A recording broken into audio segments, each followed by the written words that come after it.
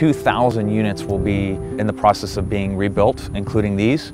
So we've got a long way to go, but we're excited that we're getting money out the door to communities that need it the most. All right, 1, 2, 3. This place represents a dream that we have for the city of Port Arthur to provide affordable housing for the citizens who are residents here. With the GLO funds, we were able to come here and completely renovate the property and make it beautiful. And of course, we're celebrating that by renaming it Ambroise Village.